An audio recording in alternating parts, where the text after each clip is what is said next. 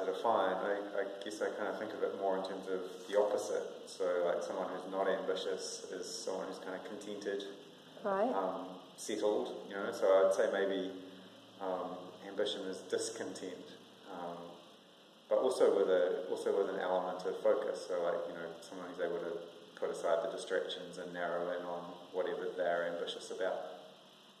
So are you ambitious? I think by that definition, maybe not so much, Right. or less and less. Okay. But yeah, certainly going back, I would say I was ambitious. I think quietly ambitious. I think that's kind of a Kiwi version of ambition. It's kind of, you know, like we like our All Blacks to be great players, but when they score a try, they run back to halfway with their heads down, kind of thing. So no swan dives. I would sort of, I guess I would put myself in that kind of mold.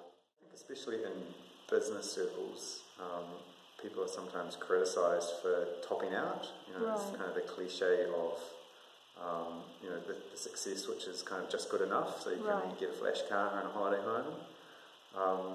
I kind of discount that. I think that you know, that sort of logic is a bit broken, because if you extrapolate from that, you know, where do you stop? Do you stop when you can afford the private island, or, you know, there's kind of no upper limit. There's always another level.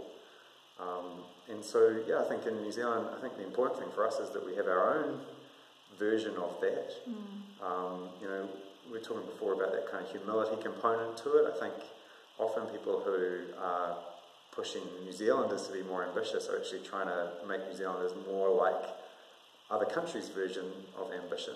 And I think we have our own definition, if we are honest about it, that probably suits us better. So it's kind of, you know, be yourself because everyone else is taken kind of thinking.